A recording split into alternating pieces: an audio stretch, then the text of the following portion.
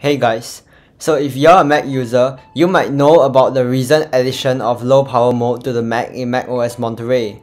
This is a feature brought over from the iPhone and iPad and aims to reduce energy consumption by possibly throttling background tasks of applications, lowering the refresh rate on Macs with ProMotion displays, throttling the CPU and more. But I wanted to find out if enabling low power mode actually makes a difference to the energy consumption of the Mac. Therefore, I ran a series of battery and performance tests to find out.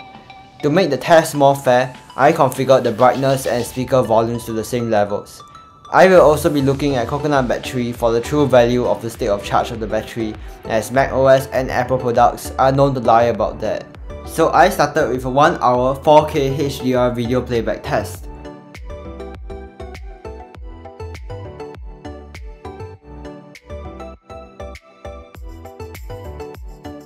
After 1 hour, we can see that low power mode with the optimized video streaming while on battery setting turned on has actually allowed it to gain a 1% lead.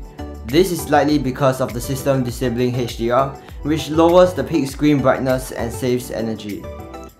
Next, I move on to some browser benchmarks such as speedometer, Jetstream 2 and motion mark. After almost another 40 minutes to an hour, the low power mode did not even complete some of the tests at all and even reported a power consumption of as low as 3 watts during the Jetstream 2 benchmark. So that's really surprising, and I'm not sure if that's a good thing. For other tests, the performance was half or even lower than half with the low power mode. At this point, the low power mode system is reporting about 1.9% higher state of charge than the system with normal power consumption, with losses on failed tests and human errors corrected for.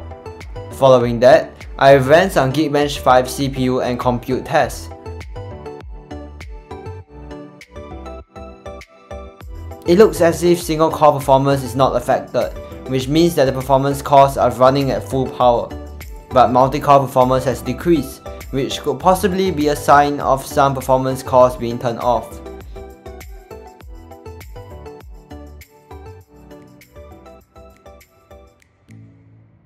For the compute test, on both OpenCL and Metal, performance is pretty similar, so it seems like the newer engine cores are still running at almost full power. In the end, the low power mode Mac uses a total of 16%, while the normal power Mac uses a total of 18.1%. This means that the low power mode actually decreases power consumption by around 11%. Putting this into context, it could mean that if your normal workload drains the battery in 5 hours, low power mode could make your Mac last an additional 30 minutes. However, is low power mode worth that performance drop seen in the web benchmarks?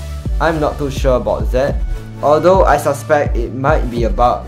I believe that low power mode does not show significant benefits on Apple Silicon Macs due to the fact that the performance per watt is already so low, but on Intel Macs, this could bring much bigger benefits.